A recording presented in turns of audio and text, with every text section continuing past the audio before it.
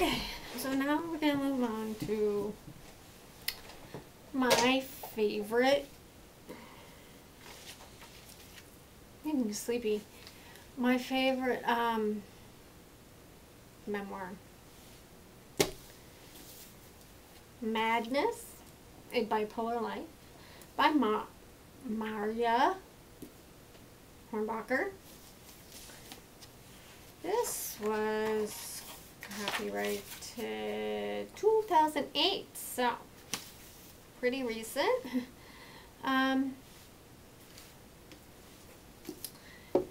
Let's see, publisher Houghton Mifflin.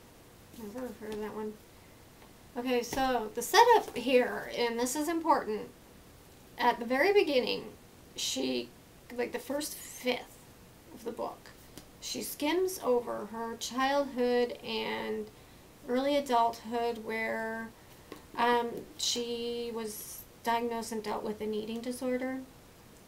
And I'm not really sure how necessary it was. It seems a little awkward. Just get back past that. Get past that. And then you're in for a treat. It is just wild and so bipolar.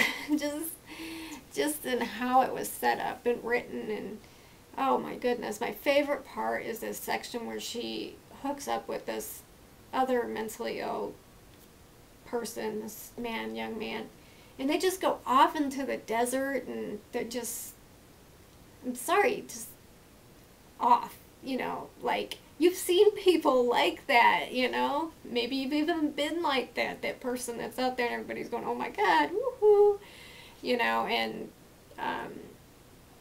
she never does a poor me and oh my God, I was so, you know, look how bad I was or anything like that. She just says, here we go. This is what happened from my point of view. And her point of view at that time was mania. So, I think that having some knowledge, definitely some knowledge of bipolar disorder and some time and experience if you have it. I'm not really sure if someone without bipolar disorder would enjoy this, if it would make a lot of sense to them. But once you've identified, you know, put yourself, found how you fit in the disorder, then I think it's okay to go and read this book then. Because you don't want to read it first before you don't know anything about your own disorder and how you fall in it and the facts and things. But you don't want to wait too long before you read it, because she goes over a lot of pitfalls that you can avoid. Hey, read it once early on, and after you've learned a little bit more about you and your moods, then read it again. So, men and women, I think, could relate, but I'm going to lean definitely towards women. Women with dual diagnosis. She drinks. She really brings that in. She really brings that in. She doesn't hide that. She doesn't tuck it in a pocket somewhere and just mention it. Rapid cycling. Men and women who are writers or in the arts, creative jobs. My words are starting to, I'm tired or something, so I'm losing my words. Sorry. She has a severe case of bipolar disorder, rapid cycling, resistant to medications. So some people can identify more. Don't read this and think that this is how your life is going to be. Not everybody has the same experience. Her writing style. Now, she wrote a memoir previous to this called Wasted about her eating disorder.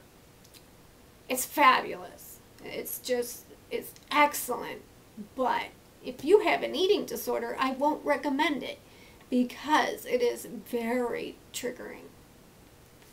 But then again, I'm glad I read it before I read Madness, because it just gives me a little backstory.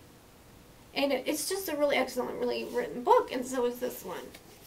She uses few words, punctuation in such a way to give you a hands-on experience, a visceral, physical, here is the mood, feel it.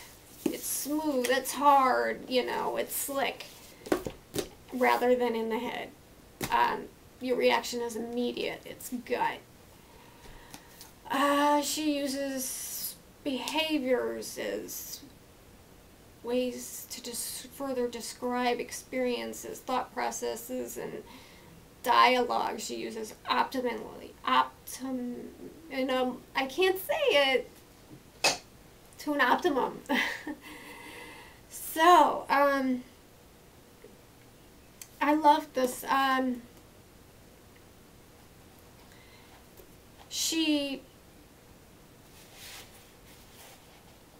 I think this is another one where she does focus a little bit more on the mania than the depression, maybe. But it's just kind of a mess for her, really. It's not very clear cut. She's got a lot mixed going on, and I mean, 1 minute she's this, and the next minute she's that. She also has a long-term relationship with someone else who has a mood disorder, and towards the end they kind of learn to help each other, learn how to identify when there's a problem with each other. So that was really interesting. And the book's just a really good account of a severe form of the disorder. Let's see, anything else on this one? I feel like I'm forgetting something.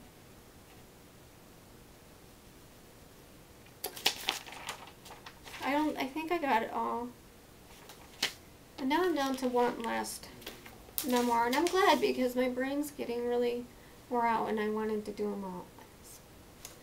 So, I'll get to the last one.